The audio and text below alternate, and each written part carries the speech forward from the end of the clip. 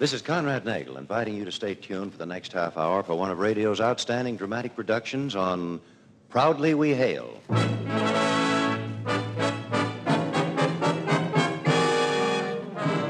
Proudly We Hail.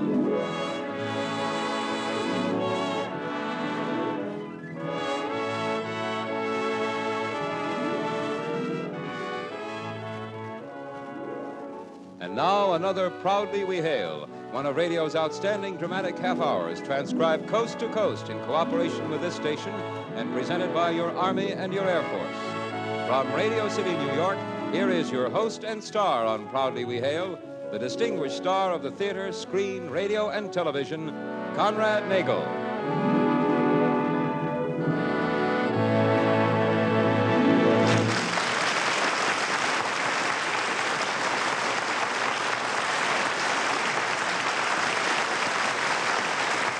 Thank you, Kenneth Banghart. Hello, everyone. Welcome again to Proudly We Hail. Conrad, what's the title of our play? Ken, it's titled Lady on the Run. And we meet Joan Flagg, a very frightened young lady in very frightening circumstances. Our first act curtain will rise in just a moment after this brief but very important message. Here's a special message. The United States Army needs young men, men with ambition who want to continue their education. If you can qualify, the Army will send you to one of its many fine technical schools. The Army trains its men in such interesting, exciting fields as radio, radar electronics, mechanics, meteorology, and many, many others. You'll not only get the finest training in the world, but you'll have the special pride that goes with wearing a United States Army uniform. Today, there are plenty of chances for a man to get ahead, for our Army is growing fast, and ambitious young men can grow with it. But why not learn for yourself about what the Army has to offer? Go to your nearest United States Army and United States Air Force recruiting station. Have a talk with a recruiting sergeant and learn all the facts. And now, with your star, Conrad Nagel, in the role of Norman Webb, your Army and your Air Force present the Proudly We Hail production, Lady on the Run.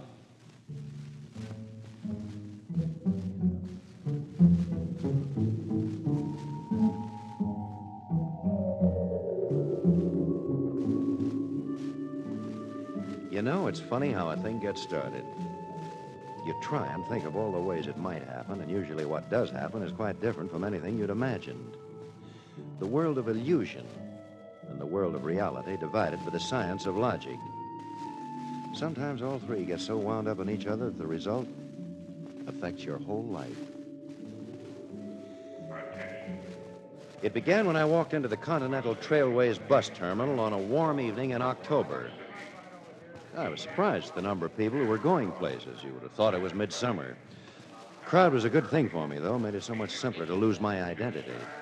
Continental's ticket agents had things down pat. The line I stood in moved rapidly, and almost before I knew it, the only thing in the way of me buying my fare was a lovely-looking, dark-haired girl who didn't seem to be quite sure where she wanted to go. Where to, miss? Your buses go to New Mexico? Why, yes, ma'am, all over the Southwest. Where did you want to go in New Mexico? Santa... Santa Fe? No, Albuquerque. That's it, Albuquerque. And please hurry. Oh, bus doesn't leave for another 15 minutes, miss. Round trip or one way? One way. Here, is this enough? Oh, it's not that much. It's only one... Please hurry. Yes, ma'am. Now, you go through that gate to your bus. Now, here's your ticket. Now, thank you. Miss, your change.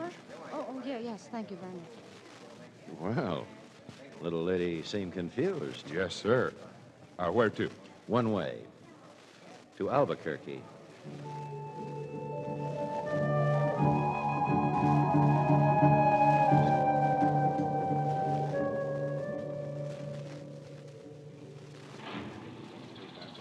I was the last one to climb aboard.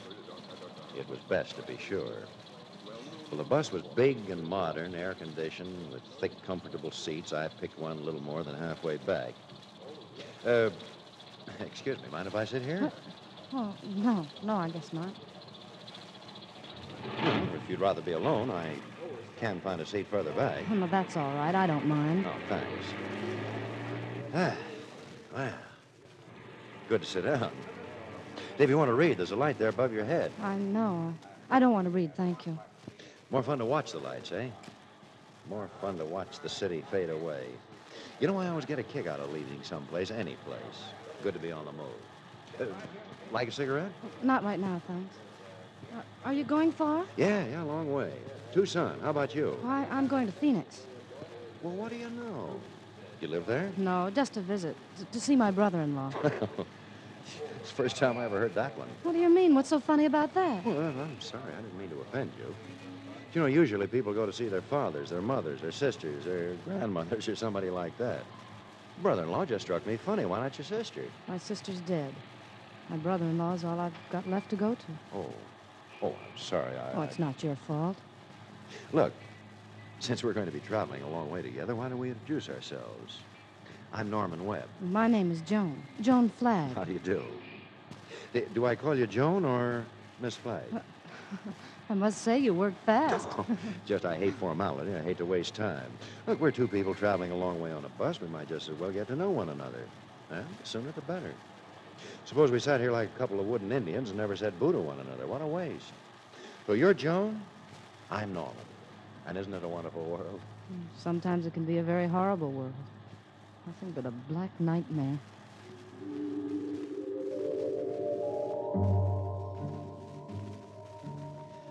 It was about 3 o'clock in the morning when we stopped.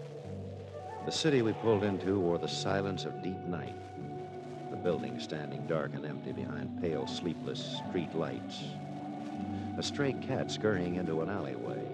A breeze herding pages of newspaper along the gutter. Well, some of our fellow passengers followed the driver into the terminal, eager for that vital cup of coffee, but most of us stayed put. I didn't think my dark-haired companion was asleep, but her suddenly jerking upright with a short gasp of fear certainly proved it. Oh, no. Well, what's the matter? That car, those men. A long black car had pulled up on the other side of the street, and two men had gotten out. They were both big. Both wore topcoats and felt hats. They came across the street toward the bus. It's them. It's them. Take it easy, Joan. Take it easy. You know these men? I've got to get out of here. Please let me get by. Say, wait a minute. You don't think I'd let them hurt you? Fool, get out of my way. Let go of me. Easy does it. You wait till they're on the bus. Look, they're not coming in here. They're going in there. Probably get a cup of coffee. Now's my chance. No. One of them standing outside. Look, who are they? Will you please stop asking stupid questions and let me get off this bus? If you don't, I'll call for help. No, that'll attract attention. Oh, please, why won't you let me go? Whatever it is you're afraid of, you're much safer with me. That's what you think. Listen. Oh, here they come. Pull that blanket up around your face. No. Higher. What are you doing? Putting my arm around you. All right, get your head down on my chest. Now, just relax and let your Uncle Norman handle this. What's the matter? You looking for something? As a matter of fact, I am. Well, whatever it is, you won't find it here. Who's that? My wife, if it's any of your blasted business. Oh, calm down, buddy. You're talking to the law. The law? Well, what do you want with us? We haven't done anything. Now, don't panic, Mac. Seen anything of a girl looks like this? Turn that light on there. You can see better. I don't need to. I can see all right. Oh. No, I haven't. Pretty, ain't she? So what? Not a year enough fruitcake, that's all. Dangerous. All right, go on back to sleep. Sorry I bothered you.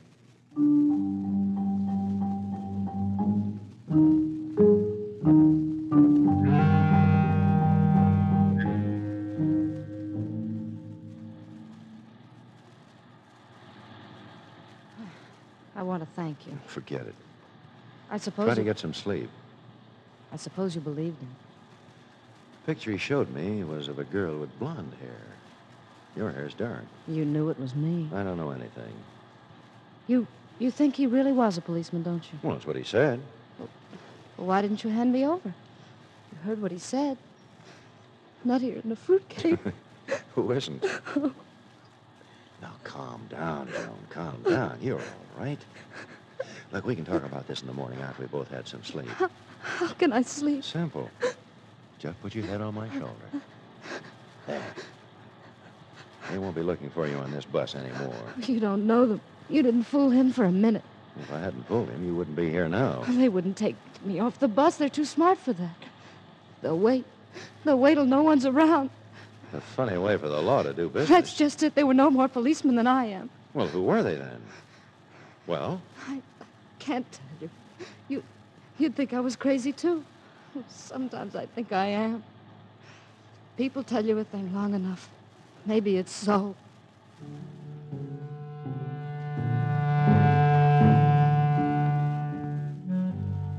All the next day, we pounded westward. The country had that wide open look, and the miles fell away with ease. My companion had little to say. We'd almost assumed that wooden Indian method of travel of which I'd spoken. You know, it was quite a situation. A lovely girl who dyed her hair black. A lovely girl who was supposed to be out of her mind, but to me only seemed nervous and frightened. A lovely girl on the run who said she was going to Phoenix, but was really headed for Albuquerque. And two men from whom she was fleeing who said they were police. Science of logic was getting all beaten up in my mind. With dusk, we made one of those 10-minute wayside halts in a dusty little town an hour out of Amarillo. 10 minutes, folks, 10 minutes. Plenty of time to eat when we get to Amarillo. Yeah, want to stretch a bit? All right. Might be a good idea. Nothing like a good stretch after a long, quiet day. Yeah, that's better. You're showing signs of improvement. No, there are no black cars out there. Hey, watch your step. Oh, yes. Well, once around the block will be about all we have time for. You know, you haven't told me what you do. Hey, that's right, I haven't. In fact, I haven't told you much at all about myself. I'm a very interesting fella. You've got about 10 years to spare. I'll tell you all about me. You're so modest. I'm the soul of modesty. If I wasn't modest, it'd take 25. I'm really very grateful to you. Want to tell me anything about it? You wouldn't believe me. Why not? Because no one has. Harry's my last chance. Oh, the brother-in-law. Yes. You say our friends last night weren't the police. Well, They weren't the police. I've been to the police. They didn't believe me either. Go on. Well, those two men, they work for Everett Dunlop. He's Yes, I've heard of him. What's he got to do with you? Well, he's my guardian. Until next month, then I'll be 25.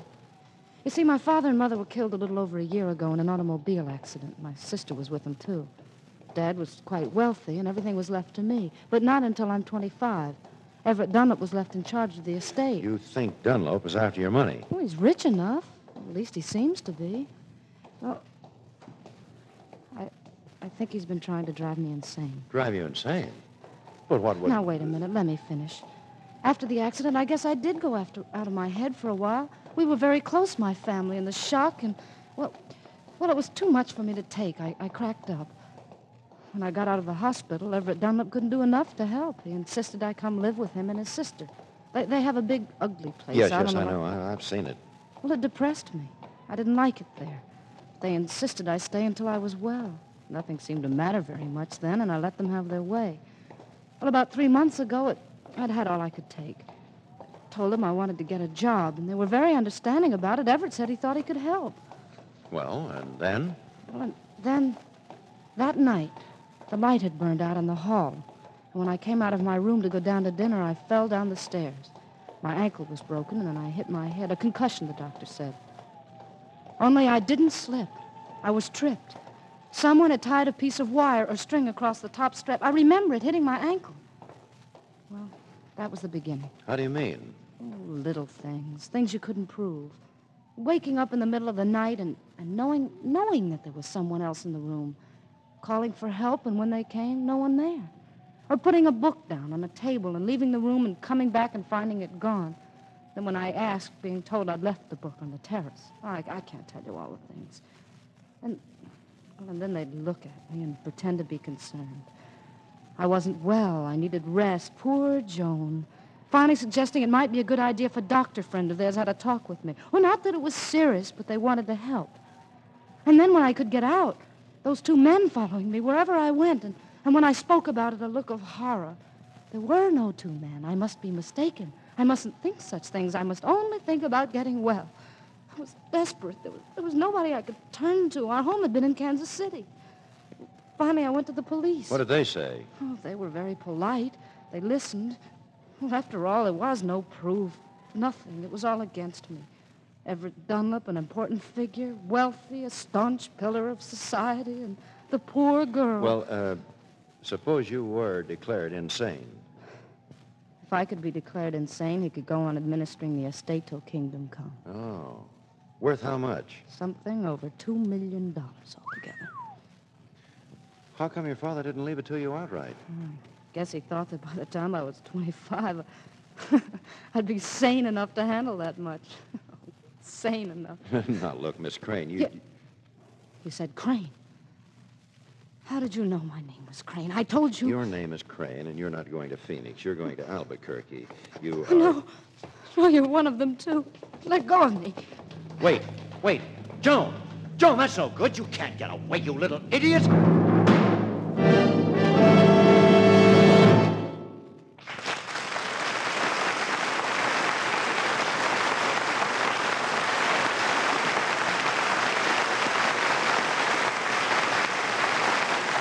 Conrad Nagel, starring in the role of Norman Webb in the Proudly We Hail production Lady on the Run, will return in just a moment for the second act. I have an important message for intelligent young men.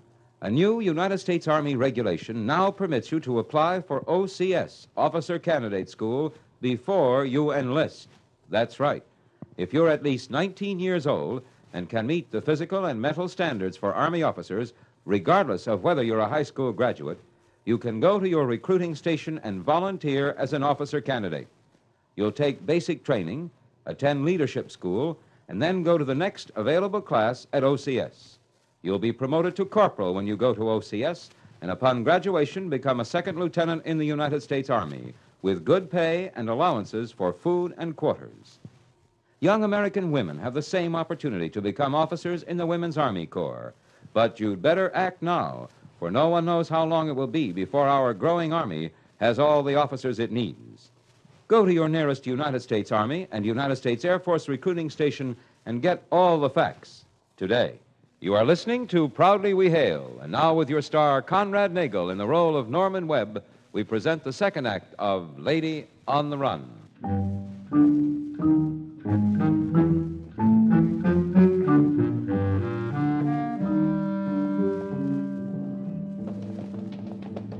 She can run, I'll say that for her. Of course, fear can make a sprinter out of anyone. But it wasn't until we'd left most of the town and some mighty startled-looking pedestrians behind that I finally caught up to her.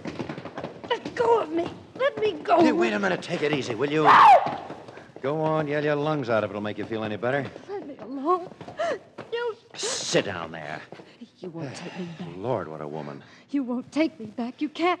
You can't make me go. Your guardian, Mr. Dunlop, won't be very happy if I don't. I should have known you were one of them. You knew all about him. Why couldn't I... Look, there goes our bus. I'll wait here until another one comes. No, you've run far enough, Joni. It's time you walked a little. With me to slow you down.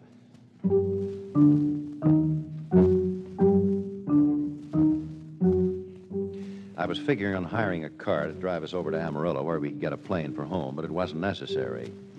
As we approached the town's only hotel, I saw standing in front of it the familiar black car with the out-of-state license plates. Oh, looks like we got a ride. Wonder what brought them here. As if you didn't know. Yeah, but the bus is gone. Oh, they're smart. Just like you. They'd probably find out we weren't on it. There's our old pal. Hey, how about a lift? Well, as I live and breathe. How about a lift to Amarillo? Got to catch a plane. Well, ain't you a character? Climb in, Miss Crane. My friend here and I have got a little talk to have. Yeah, let's do that. Wait till I get George. Yeah, get George by all means. Time we stop this fooling around. You can say that again. Hey, George, look who's here.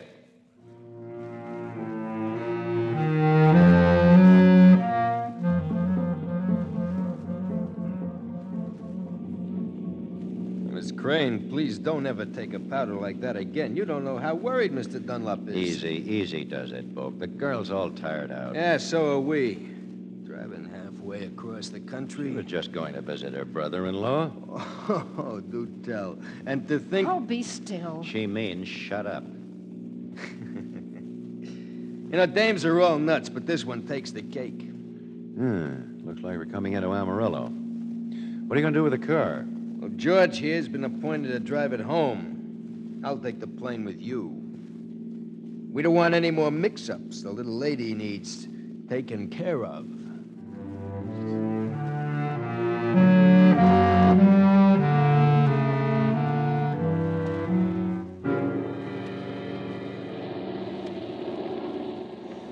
Better eat some of that, Joan. It's good. I'm not hungry. You should have an appetite like Book over there. Yeah, I eat like a horse. I'd just like to be left alone. I'm tired. I want to sleep.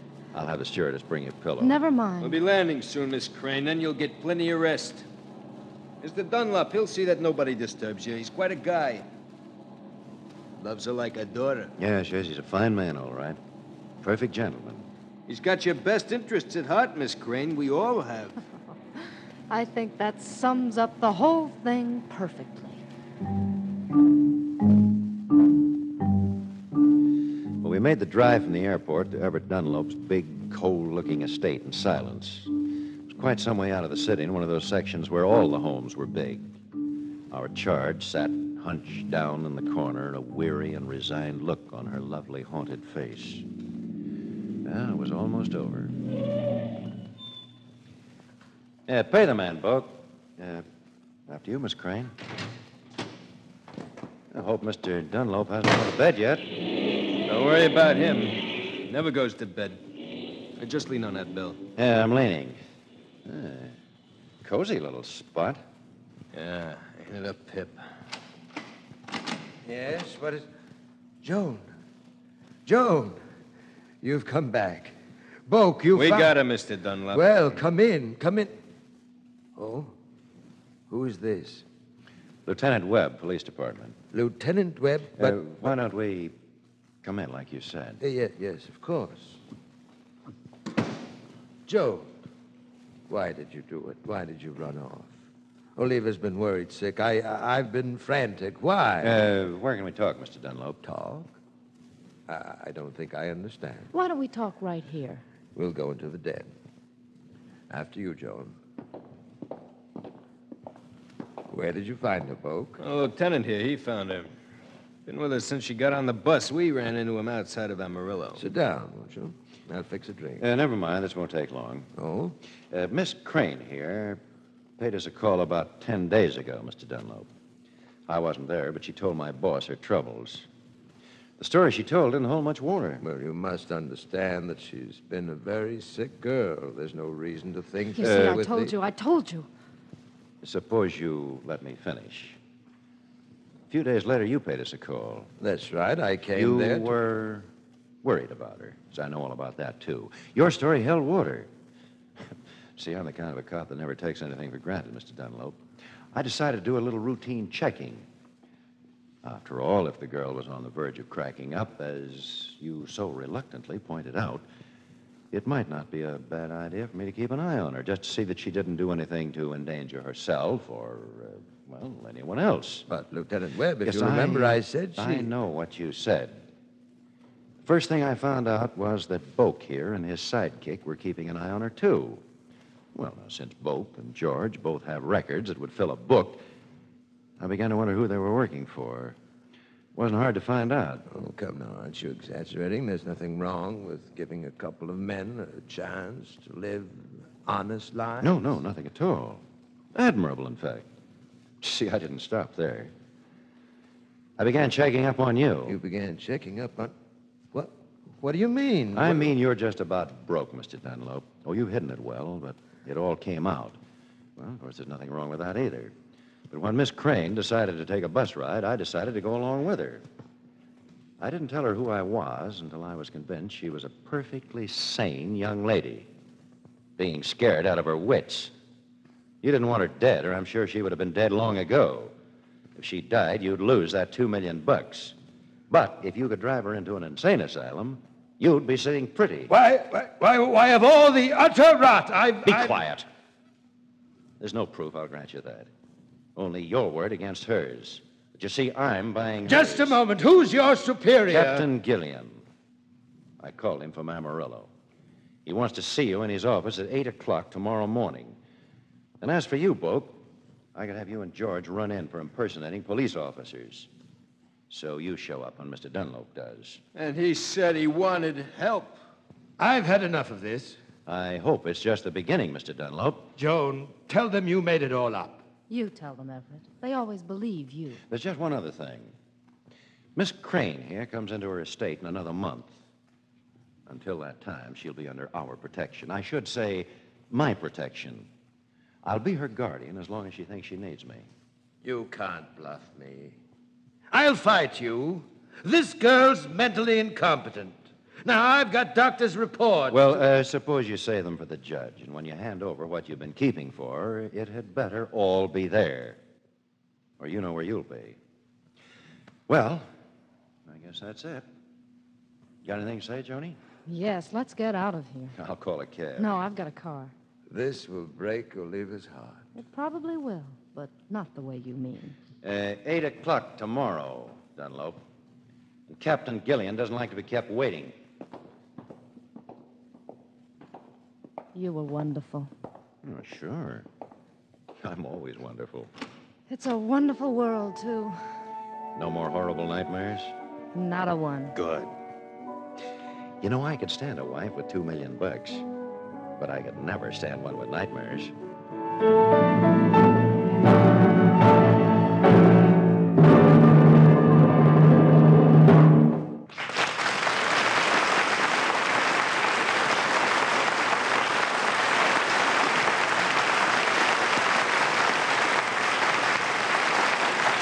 Our star, Conrad Nagel, will return with a word about next week's show in just a moment.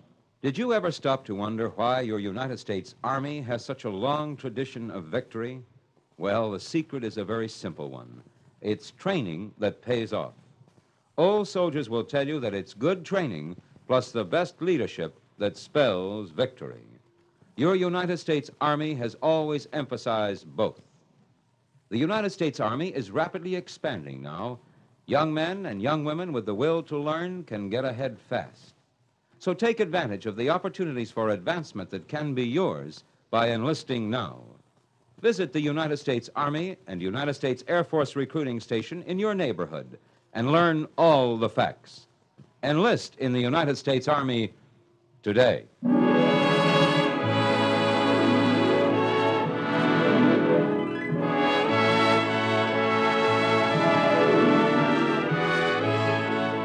This has been another program on Proudly We Hail, presented transcribed in cooperation with this station by the United States Army and the United States Air Force Recruiting Service.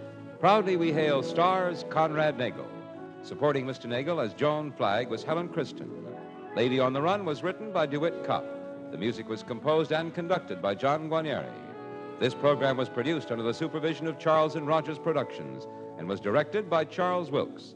This is Kenneth Banghart speaking, and here again is your host and star, Conrad Nagel. Well, friends, we hope you'll join us again next week over this same station for Proudly We Hail.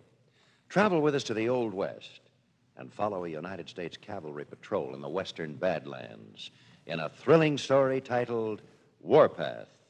Until then, goodbye.